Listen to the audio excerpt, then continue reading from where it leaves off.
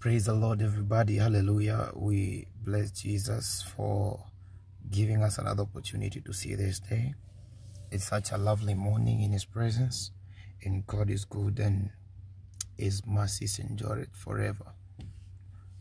This morning I just have a simple message like I feel in me to share with somebody, and it's concerning things that are happening around the world, around the globe. And it's high time believers take their space and just understand our assignments. We are not on this earth to defend the world or to defend the things and the systems of doing things in the world. We are here as ambassadors for Christ. We are here to defend the kingdom. We are here to represent the agenda of God. That's why we are in this world. Last night, I had this powerful dream, like a revelation from God, and I thought it's good for us to note, so that when we listen to things, when we listen to content, when we listen to music, we don't just think that we are getting entertained. There is a deeper meaning to something more than you can see. There is a big meaning to something beyond the physical appearance of that thing. Okay, let me ask you this question. If I wanted to poison a person right now, or maybe if somebody, God forbid, but if somebody wanted to poison you, they wouldn't give you poison direct. Otherwise, you will suspect. They wouldn't even bring to you a bad meal. They will really prepare something nice that you cannot even suspect that there is poison within it. And that is how many people get poisoned by through food.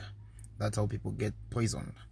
So literally, what happens now in the entertainment sector, or maybe in the music entertainment industry, all these things is just a sugar coating of the poison within a very nice meal. And last night I had a revelation of a dream of how secular music is sending people to hell. And in this dream, it kind of scared me, and I felt that this message is for the body of Christ, as far as it was me that saw it. But I feel like believers should notice. In that environment, I saw many people that were singing after certain artists, and every time they were singing songs, the meaning of a song spiritually was not the meaning of a song physically. In the physical, there was very nice lyrics talking about general things, the things we like, the things we even defend, that artist is good, he's okay, come on, who does this, who speaks like this guy is speaking good things, a song has good lyrics, like look at these, you know. We just defend them because we literally can say physically that there's nothing wrong with their lyrics. But what I saw in the spirit was a total different thing. This artist was singing lyrics as normal as they do. But in the spirit, the meaning of the song was like, drag me to hell, where no one can defend me. Well, in other words, it was like, drag me to hell where there's no protection. Drag me to hell where nobody can protect me. That's what people were saying. And then after that moment, I saw like a huge demon that had a tail that looked like a tail that was alive. It was a long tail, and that tail would drag people, everyone around the influence of that song, everyone under the influence of that song, that artist, is like this demon would capture you by its tail. The tail was alive like a huge snake or something, yeah, and it would drag you. And people did not know that the more they were singing these songs, the more that demon would drag people to hell. And I felt in me right within that dream that the covenant behind the songs are the real meanings of the songs, not the lyrics. Most artists sugarcoat lyrics. They sugarcoat the real thing behind good lyrics. They know what they are doing. No wonder people go to music concerts and come back with depression. People listen to songs and commit suicide. People listen to songs and become poor. People listen to songs and they reject God. They begin rejecting church. People listen to songs and they begin fighting leadership. They become rebellious. People become hard-headed. Their hearts become hard. And they just listen to songs. And you want to tell me that it's just a song? Just a song? That is not just a song. An artist will come and perform. And literally after leaving, cases of teen pregnancies, STIs, grow in that environment, grow in that area. Why? because the demons of immorality were being propagated through songs. Some artists will come and the rate of drug addictions will be high where their songs are listened to, because it is no longer about the song but the spirit behind that song. Other artists will come and immediately you begin to hear divorces in that environment. People begin divorcing. Wives leaving their husbands. People begin cheating, infidelity, fornication, adultery. It was a result of the spiritual energy that song is coming from. Dear believers, you wonder why will a Christian sit down for hours defending an artist? Because, you know, his lyrics are like this. His song is not bad. Come on, listen. He's only talking about love. He's only talking about this. And the same Christian cannot sit down to defend the word. The same Christian cannot sit down in circles to defend the word of God. You so defend an artist saying that his lyrics are good, so his song cannot be bad. But I've never heard such Christians sitting down to defend the word of God. This morning, dear believers, let arise. Let not listen. Let not hear, let not engage, let not indulge without knowledge. This is my message this morning. The meaning of something, the real meaning of a thing is its spiritual covenant. It's covenant. The covenant behind that thing is real meaning. The real meaning of a song, the real meaning of music, the real meaning of anything you call entertainment is not really what you see. It's not the sugarcoating behind lyrics and videos, but really the covenant behind that thing, the covenant behind that artist. So most artists know that they are under covenants, and their covenants influence people. That's why people go to music concerts and there are impartations that happen. Just like when we worship God, we see healing. Last Friday we had a wonderful moment of worship, and that night we saw healings. People begin giving financial testimonies, business turning around, like literally from that worship environment. This week, even in our business, we are seeing strange outcomes. It means there was a spiritual energy that was required to move certain results.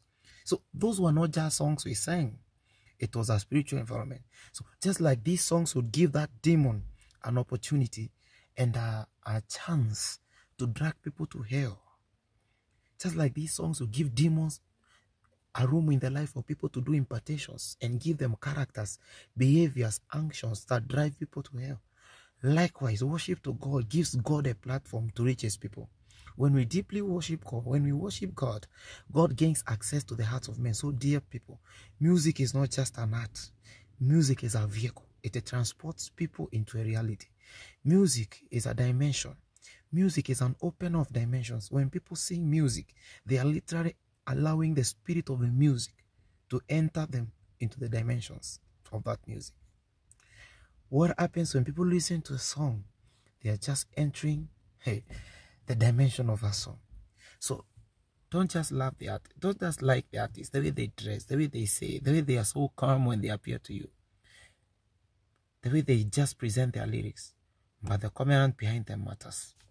So dear brothers, secular music is not child's play.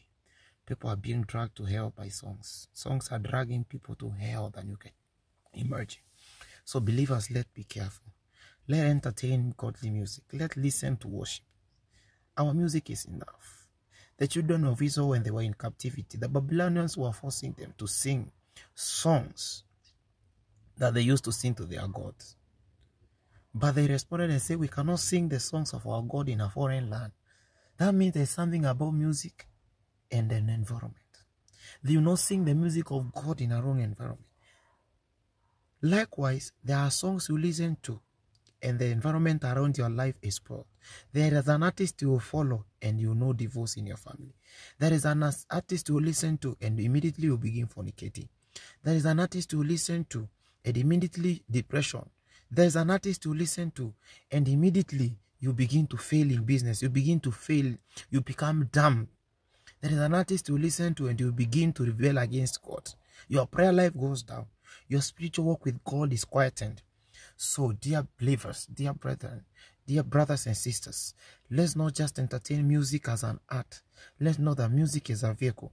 And those who are spiritually sharp understand that songs are being used to propagate demonic cultures in our generation. Look at the 90% of the influence around the world today is music, music, music. The culture of dressing, the culture of behavior, family life, all this influence behind social media and stuff, all the things that people are doing, they are mainly propagated behind music. So music is not just an art. Music is not just an entertainment. Music is a force. Music is a realm. This music is a covenant. Father God, we bless you and we honor your name. I pray for everyone that has seen this, that you give us grace to live for you in this perverse generation. That in times like this, our light will shine so bright that it will be seen in the name of Jesus, that we represent a kingdom that is higher than the kingdom of his word. I pray that in the name of Jesus, from today we receive grace to live the kingdom life, to enforce the will of God in our generation, in our times, in the mighty name of Jesus. Thank you, Lord Jesus, for from today, all these desires that are propagated demonically to pull us away from you, to pull us away from your presence, to pull us away from your influence, they now lose their power. We remain connected to Jesus, and the only influence we are under is the influence of the Spirit of God. Thank you, Lord Jesus. Your power and grace is all we will leverage on in the name of Jesus. We thank you, Lord Jesus, and we bless your name. In Jesus' mighty name we pray. Amen. Thank you, everyone. This is Brother Atherton Wisdom. And briefly, I hope I was clear. May God give us grace to live for him. Thank you so much, and may God bless you.